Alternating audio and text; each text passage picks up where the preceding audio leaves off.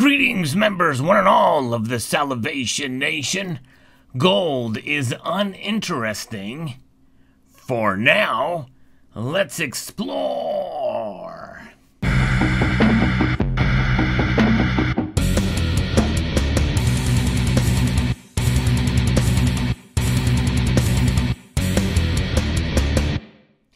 We have been spoiled with regards to gold over the past year and a half, I'll just say, mainly in 2020, really. 2020 was a very exciting year for gold. I'm actually looking at a chart here that shows the tail of the tape with regards to the dollar index and spot gold price. In fact, March, we saw the spikes in opposite directions. The dollar index was way up and gold was way down. And nonetheless, since then, we saw it climb dramatically up to its all-time highs in August of 2020. And the dollar index kept falling to the end of the year. And then we saw gold essentially spike back up again to above $1,900 an ounce. Then, after that, January of 2021 came, and it's been pretty much downhill ever since, but a fairly steady downhill climb, save for March of that year when the exact opposite happened, although to a lesser degree. In March of 2020, in March of 2021, gold dropped to below 1750. It went just above 1700, really flirted with the high 1600s for a while, and the dollar index rose in that period of time. And then we saw a mini version of what happened before at around June, May and June of 2021, but that was the last time. And then pretty much ever since then, gold has been stabilizing to essentially falling or hanging around somewhere around the $1,800 ounce, $1,800 an ounce level there for a while. So essentially, if you take into account where gold started in 2021 to where it ended, it was kind of the worst year for gold since about 2015. And we saw what drove gold up in 2020, the pandemic, and obviously the pandemic's still with us, but there's an article from Bloomberg that talks about this. Stronger U.S. dollar and the threat of a pullback and stimulus by the world's major central banks have deterred many investors who saw better opportunities in surging equity markets. And that is kind of the key here. Excitement booms and bust of Bitcoin, often touted as a digital equivalent to bullion, also captured attention. And, you know, save for the silver squeeze movement, we did see movements to squeeze other stocks, like that we saw earlier in 2021. And, of course, other opportunities and altcoins have also provided more excitement. Gold has pretty much been uninteresting in that regard. Gold started the year under pressure, dropping 10% in the first quarter. Vaccine success spurred hopes for a quick recovery from the pandemic. And then President Joe Biden's Democrats secured the U.S. Senate opened the door to pro-growth infrastructure programs and more fiscal spending, or aid as they say it here. But nonetheless, that means more QE, quantitative easing, and more central planning by government officials. Prices later rebounded after the emergence of new variants and political gridlock in the U.S., but then bullion got stuck in the doldrums. One key factor has been a lack of interest from financial investors who are crucial to driving gold's rallies. Holdings and exchange-traded funds have dropped almost 9% through the year, while hedge funds trading COMEX futures have kept their bullion bets muted. While the prospect of monetary tightening hurts gold's appeal, prices were supported by strong demand from Asian jewelry consumers and central bank buying. Yes, we did cover that, and I think that is where kind of the excitement is. A lot of these central banks, they see the value of gold, and they are adding it because they see kind of what's coming with the dollar in due course. The dollar is certainly under threat more today than it was at the beginning of 2021. We'll see how it plays out, but it's very interesting to see. Equilibrium between dip buyers and sellers may not hold for long. More gains in the dollar could spell misery. And so, it's interesting to see that, and we were kind of spoiled with this high price that we saw spike up again for gold. And ever since then, we've not been able to recapture those highs when many people thought it would surpass and just continue to climb higher. People made that mistake in thinking that, and while others were more cautious, because we've been there before in April of 2011 when it spiked up and then it came back. Signs of persistent runaway inflation, although, could provide the spark needed for a sustainable gold rally. As one of my commenters said on one of my videos, usually gold's rise comes at the rear end of inflation. So that is something we just need to be patient for. BlackRock Incorporated's Evie Ambrose said earlier that gold could climb in 2022, driven by a combination of real interest rates, U.S. dollar performance, and demand for haven assets. That is something that very realistically could be possible.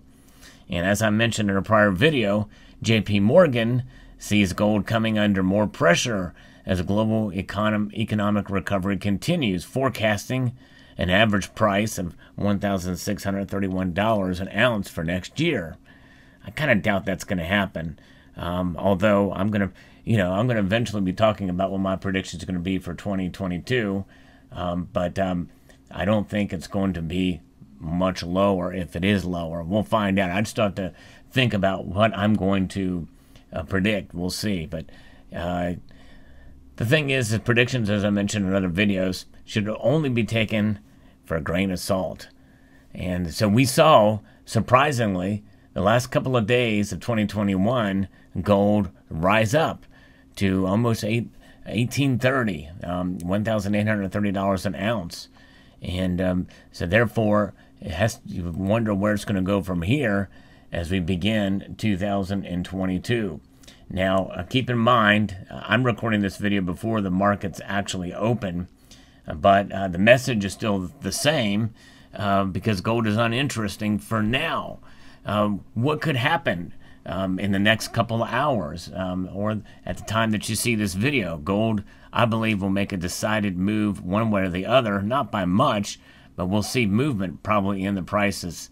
The price of gold surged during the holidays from around the $1,800 psychological level into the $1,830 area, which would be expected to act as a resistance on initial tests. And so we have this is something that we have to see. Technical analysis comes into play here, especially with regards to where it's going to move in the coming hours or day. If we could see it go up to 1830 and test that level, could go to 1850, and then on the contrary, if we see it fall below, it will test levels at $1,820. And before going to 1805, which would be a slip downwards. And I'm of the feeling that it will be uninteresting if we hover around anywhere between 1850 and 1750 in the coming months. I believe that's going to be an area, especially if prices move kind of slowly here and there.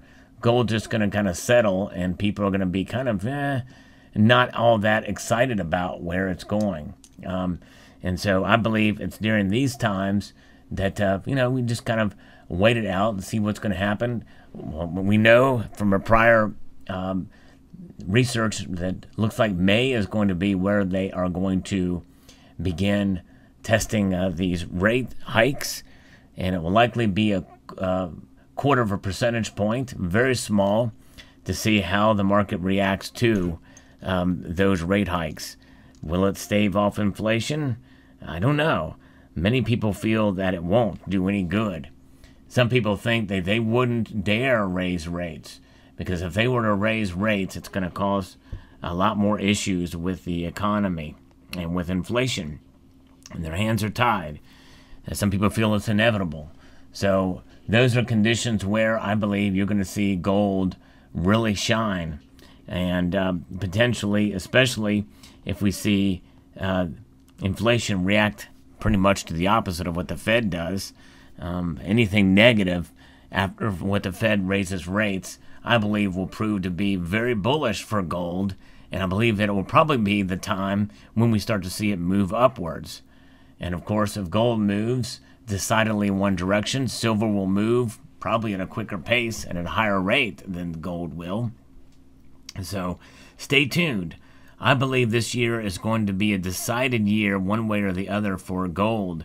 If gold does fall, as JP Morgan predicts, then it will remain uninteresting. But I believe it's going to, if it falls like JP Morgan suggests in their prediction, then it won't be uninteresting. It'll be interesting, but it'll be very disappointing. It'll be interesting to see it fall.